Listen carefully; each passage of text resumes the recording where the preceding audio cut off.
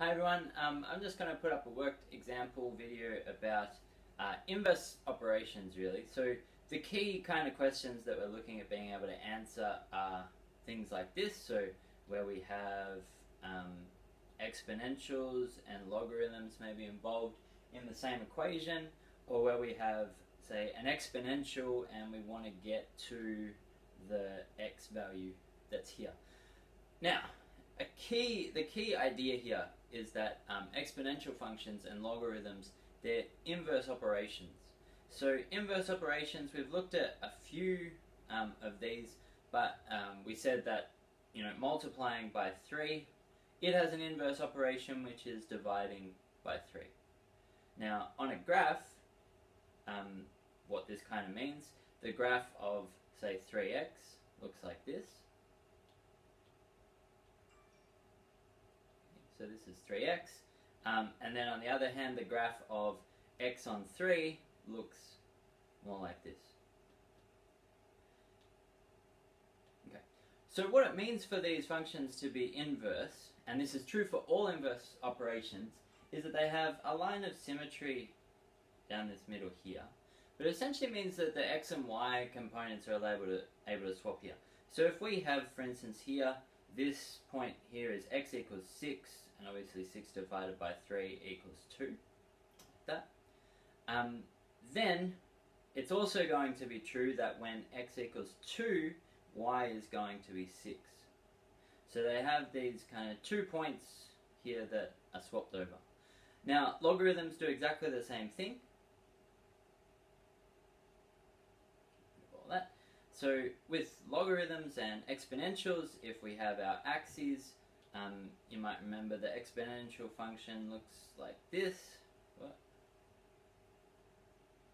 Like this, it goes through 1. And on the other hand, the logarithm function, which is the inverse, it comes up and goes like this. So again, we get this line of symmetry, if I've drawn it symmetrically, line of symmetry going through, and these points here that have basically the opposite coordinates all the way around. So, okay, so we can use this. We can use these inverse functions, and we can use them to solve equations. So, now remember that if e to the x equals y, then this is the same as saying that x is natural log of y. So these are the same way around. But another way that we can think about arriving at the second equation is through inverse operations and cancelling. So if I take log of both sides here, log here, what I get is that log of e cancels out. Now we can think of this in terms of this exponent coming out the front according to that exponent rule that we have.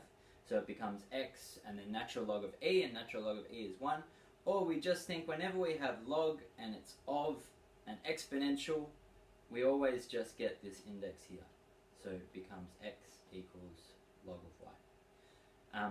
So something like log of e to the 2x minus x squared just equals 2x minus x squared. Yeah. If we have other things involved, so if we have a log of 3e to the 2x minus x squared, okay, so we've got a multiplier of 3. In there we need to be sometimes a little bit careful. In this case, not too careful, because this is just the same as log of 3 plus log of e to the 2x minus x squared. And so this would be equal to log of 3 as a constant, so this is just equal to some number, a little bit more than 1, and then plus this 2x minus x squared. Okay. So the log and the e together cancel out. These operations cancel out. Okay, so when we're doing questions, back to here, the questions that we're doing, so we can, with these, in this case we've got e to a log, and these operations also cancel each other out. So as with the e to log to e to the log of anything, x squared plus 1, just equals that anything. Okay. So in this case we've got 3 as a multiplier. It's multiplying through by this here, and we've got cancelling operations there. So that becomes x minus 2 here, and so it's just 3 times x minus 2. Remember that this is going to be in brackets though. It's going to be in brackets. So this equals y plus 1. If we want to solve for x, which is not what I said we wanted to do, but if we're solving for x in these situations, so trying to get x equals, then the next steps I'd do would be x minus 2 equals y plus 1 on 3. So dividing by the 3 there. And then finally,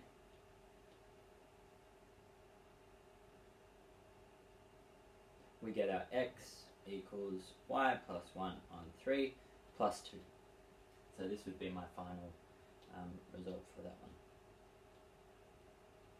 So the key thing that we use here is just that e to log cancels out.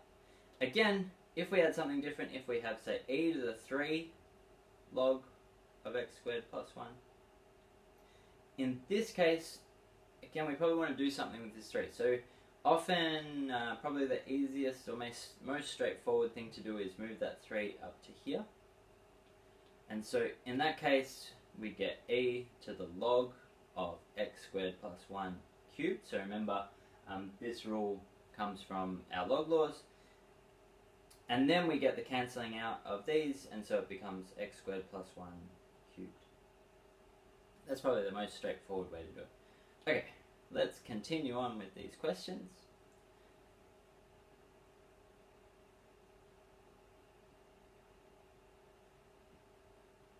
So in this case here, I want to solve for x. And so what I need to do is be able to get x out of this exponential function thing that's happening. So.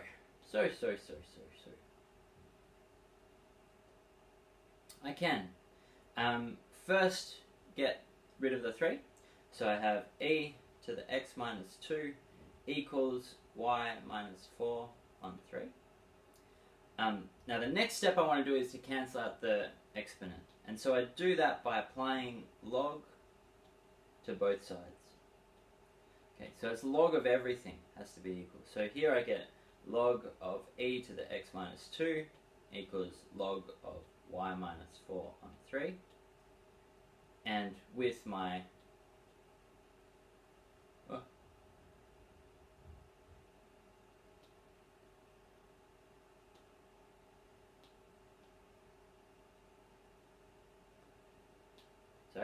So with my log to e, this is going to cancel out, so I get x minus 2 equals, and then this stays the same. And then so the very last thing that I'm going to be doing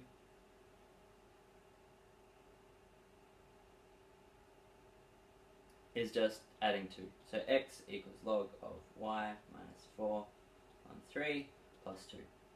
So this is my final equation. Okay.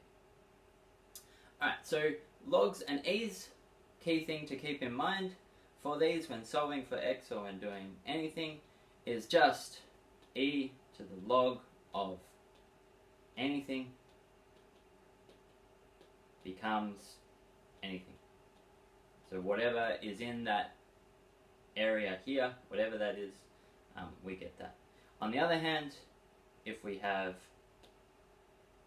the other way around, if we have log of e, log e to the power of anything,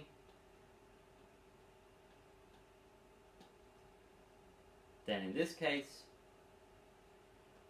again we get that same anything. I can just say that anything. So e to the log of some function, some internal function, equals that function.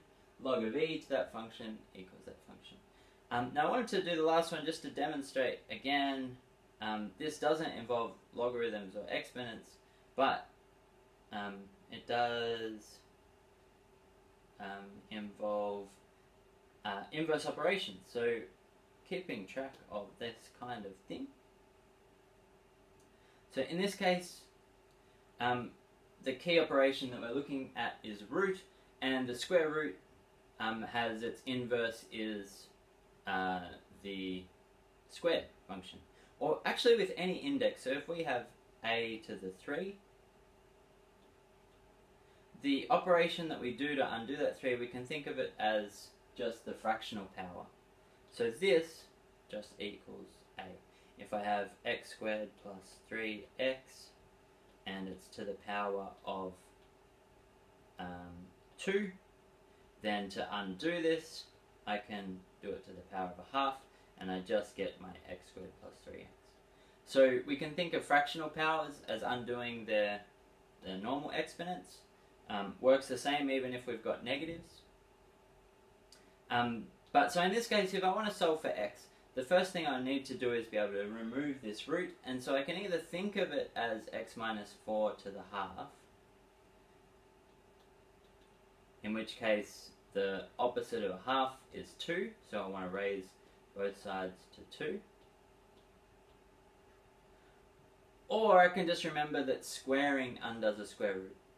But either way, if I do it like this, I'm going to have 2y plus 1 squared equals half and a squared cancel out, so I just get this x minus 4.